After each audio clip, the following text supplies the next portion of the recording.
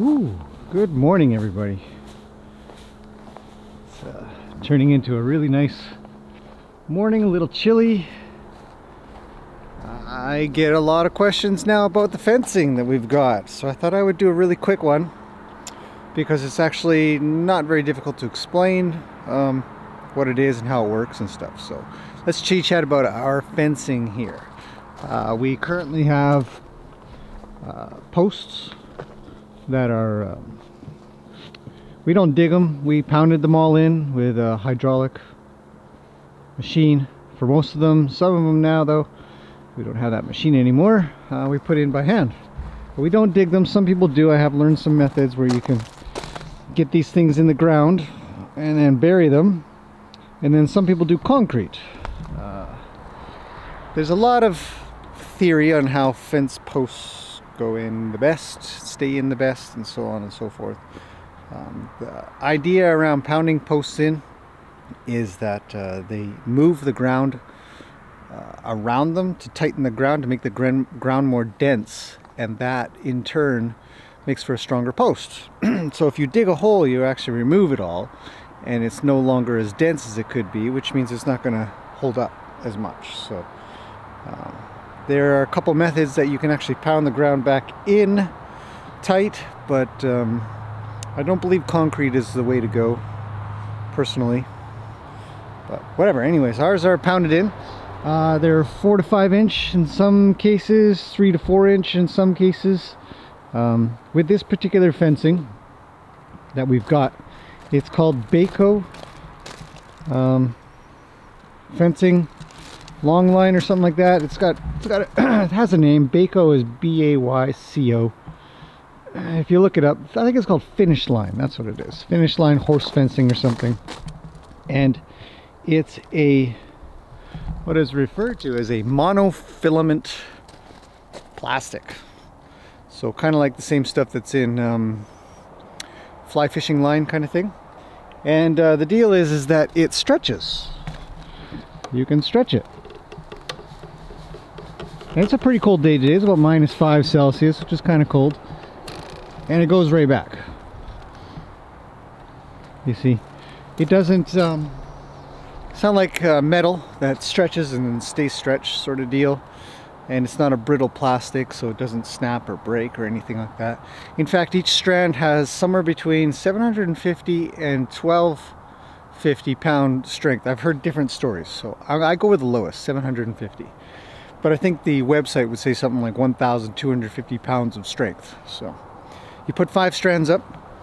The bottom strand is 16 inches off the ground. The next ones are 8. 5 strands. 5 strands, you got 5,000 pounds of strength on them. It is rare to see a horse snap one of these. If they get a front leg over and they pull and pull and pull, yeah, they can snap one, which is fine because there's still 4 more. The other thing is that because it's not metal, it doesn't cut them. I mean, we've had a few rope burns here, kind of idea, where it just takes sort of the hair off and top layer of skin, but never has it ever cut a horse, ever, which is really nice. So insulation, as I was saying, there are 5 strands. Is recommended 5 strands. You could go higher. You could go 4 as well.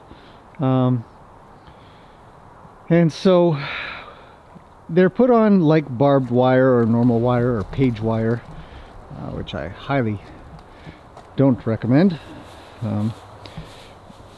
with the fact that the ends or the sides, they're all put on one side, and they're put on with just these little, here, let's go inside. See, that's another cool thing, is if you don't make it super duper tight, which we don't need to, you can stretch them a little and just climb in. So they're put in with just staples. Come on, camera, focus, there we go. Just staples, and you want to leave a little bit of space in there to allow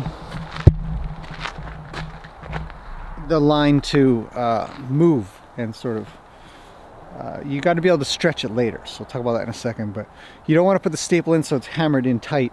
You want this thing to actually move a little because it stretches, and when it stretches it pulls from another spot, kind of idea. So if it binds on any of these staples, then it'll be really tight somewhere and maybe loose in another. So they're always a little bit loose. It's got to be able to move a little, and that's simply how it's done. The ends are done by drilling a hole through, as you can see here. You drill a hole through your post. Come on, camera. There we go. You drill a hole through the post and you draw it through, and then they sell these little bits here that it's like a one-way clamp. So it binds the wire inside there, and this goes into the wood. It's about this long or so. I don't know how to explain that. A couple inches long, and it goes in there. But you put the line through first, and then you pound that in, and it's got screw holes to screw them on. I've never had a need to do that. And then so this only pulls one way. So when you pull it, it gets stuck in there, so you can't push it back. So it's a one-way crimp clamping kind of deal, and that's it. So yeah, surprisingly easy to use, to deal with. If it does break, you just replace one of the lines. The cost is much cheaper than wood. It doesn't rot, it doesn't get chewed on, easy to maintain, it doesn't really get dirty. If it did, you just probably wipe it with a cloth, kind of thing. It's easy to see through, you know, compared to wooden fencing. We don't have any wooden fence. I don't know, maybe in that corner you got, if you've got a bunch of wood here, it obstructs the view. We prefer, there's a lot of trucks on the road today. We prefer the look of this.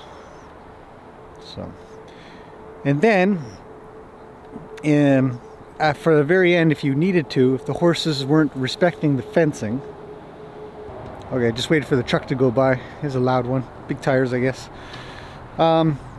If the horses really aren't respecting and they're leaning on it and pushing on it, the biggest problem that comes with that is that it actually stresses the fence posts, and you can have a bend or a push. Lena rubs her butt on some of these posts sometimes, depending on which one she's in.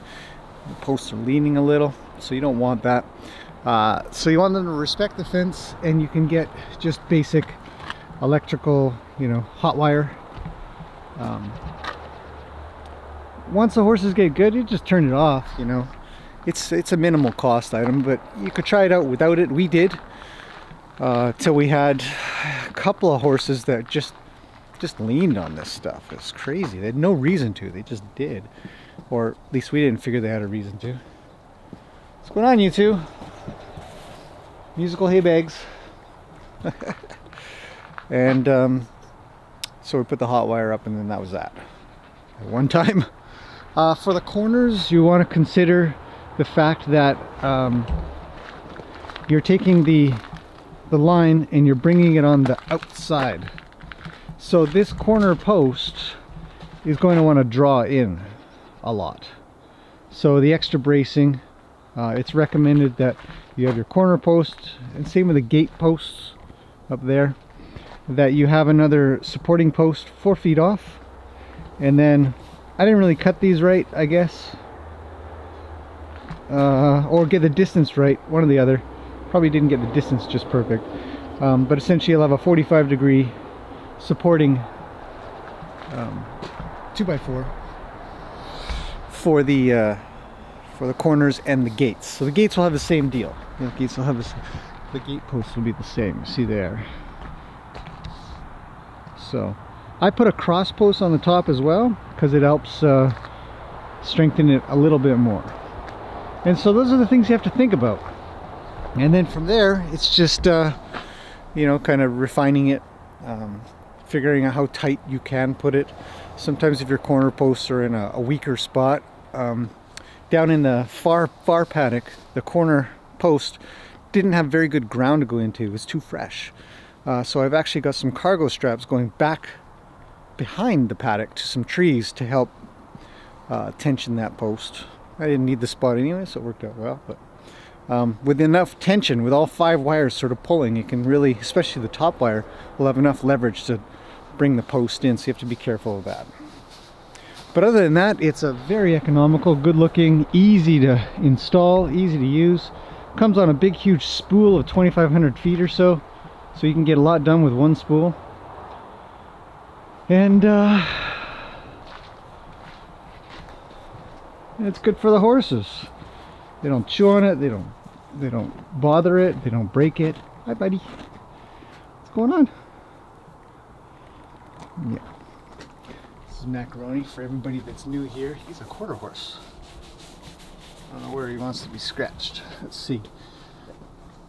He's thinking. Is that it? Oh, he's starting to chew a little. His food. No, oh, his mouth is moving. He says, I don't know. He's not one for scratchings, really. Hello, Gracie. What can I help you with? Nothing right now? You just want to come in and eat? Hi, big girl. What are you doing? I know. Go get him. You teach him a lesson. They share pretty well. Anyhow, so that's my thing on fencing for everybody that's asked. Thanks for the question. It's a good one. Look it up. Bayco Finish Line fencing. Really, really good. Highly recommend it. I really recommend it a lot. You know, no more worrying about screws sticking out and boards falling off, things getting chewed, wood rotting. There's piles of things. So. Okay, that's it for now. Thanks for watching, you guys, and we'll see you tomorrow.